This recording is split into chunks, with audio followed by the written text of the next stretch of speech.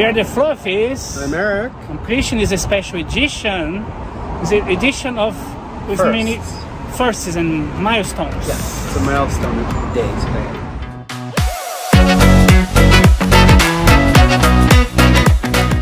Well, the first one is it's June 20. No, today is June 15.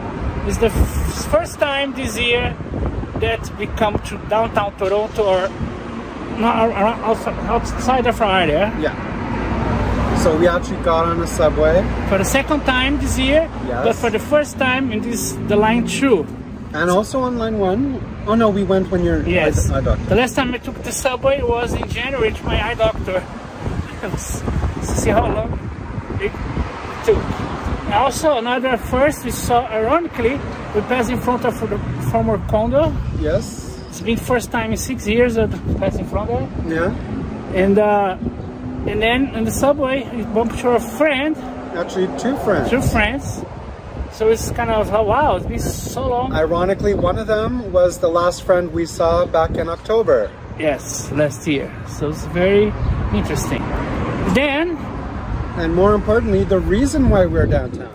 Yes. So first we came here to this, is it called Danforth Avenue here in Toronto, in the east side of Toronto. Yeah. So it's not in the Greek neighborhood. No. That's still a little bit down there.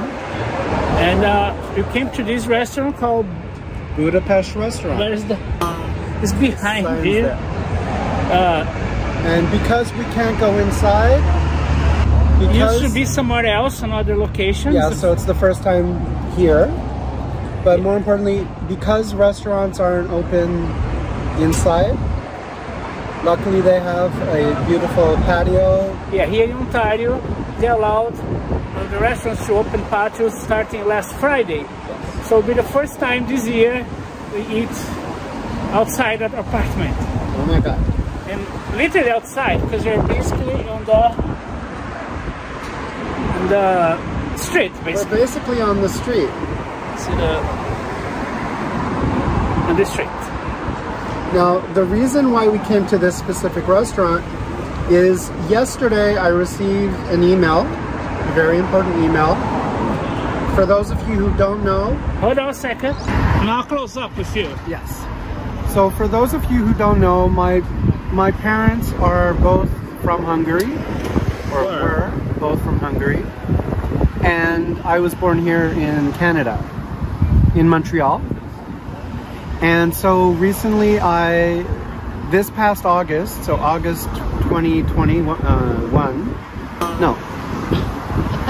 2020. August 2020, I gave in all my paperwork to get registered, birth certificate registered in Hungary, which entitles me to citizenship. So I don't have to do a actual swearing in ceremony because of this. So yesterday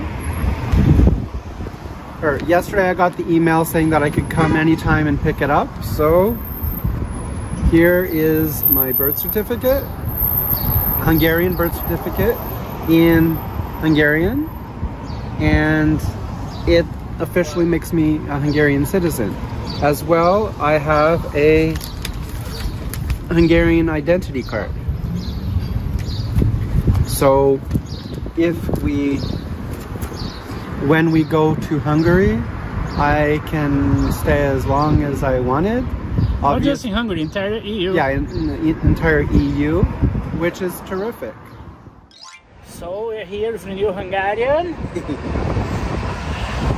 American Hungarian now. Yes.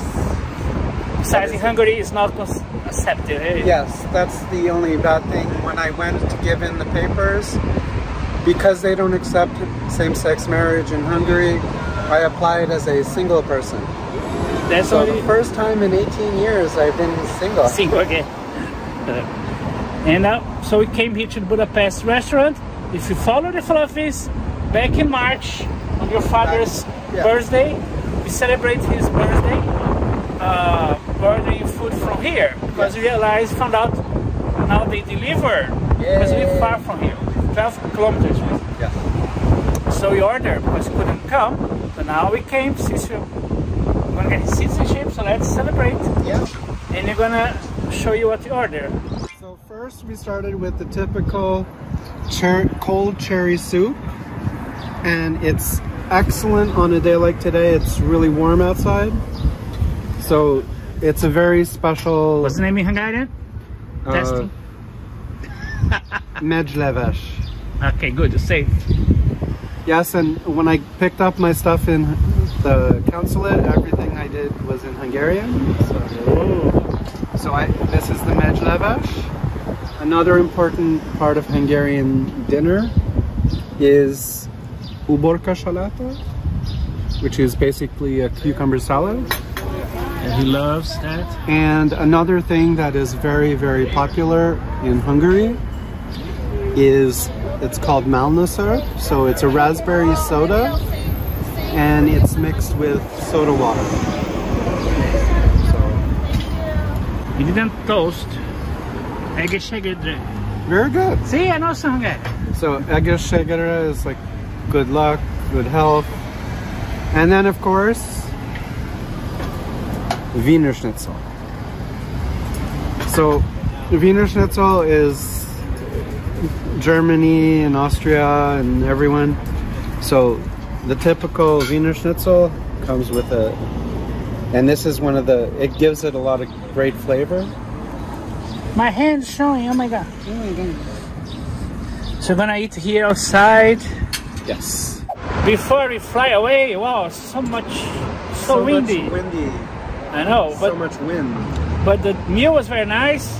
Very, very good. I forgot to mention some paprika on the thing. Yes, that's not a Hungarian meal if there's no paprika somewhere on it. Yes, now we're gonna have the dessert. So fluffy. So this is called palacinta, or it's a long one. It's also known as crepe. And yeah, crepe or crepe for French people. This is a long one. Yes, it's one of the longest ones I've ever seen. Usually have sugar on the top. Yeah, I don't like the sugar on top, so I asked for it without sugar. And I asked for the apricot jam because that's the one that I always grew up with. And Christian had something called Dios. What is it in Hungarian? Something, chestnut puree. Chestnut puree. Yeah. So we're gonna eat before we fly away. Yes. And so it's a special day for us, for me especially. Very. And I'd like to dedicate this to my parents, who are no longer with us. But they are in our hearts and minds. Yes, always. And also I'd like to thank two important people. My Hungarian teacher, Ilona, and every week we've been having classes. Also, I'd like to thank our friend in Debrecen, Gabor. Well, here we call him as the Rendezvous. Yeah, he's known as the Rendezvous because he's been the director of some of our videos. Seen some of our videos on our channel. You could hear his laugh. Yes. A zombie laugh. And also I'd like to thank my cousin Aggie, and also cousin Juji. Yes. Yes. And me, because it was my idea. Yes. I told you to get to citizenship. So, Don't thank me. Thank you. Finally. Hey.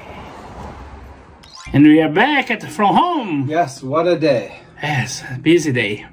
So this is an addendum for the video you just saw. Yes, a very important issue has just happened that we want to address. So at the same time, we're very happy for Eric's citizenship, Hungarian citizenship today.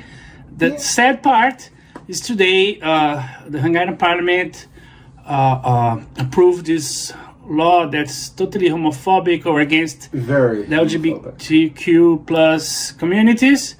So if you want to know about it, so we put the link in the description. It's so hard to explain here. Yeah, there's so much. But we're here to protest, complain that really so sad to hear that, especially Pride Month, things there are still very going backwards. So I want to send our love to our friends, LGBTQ friends in Hungary. We have so many friends there. Yes. We love you all. We're here with you.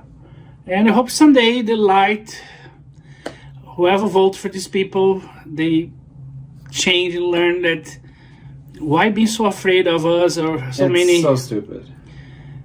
So stupid. So read the thing, they're easier. But we had to mention that. You could just post a video like everything's happening. No, it's not. But still love Hungary. Still love. We love visiting and everything. You have amazing people there. Just these things that like, oh boy. So stay fluffy. Stay fluffy.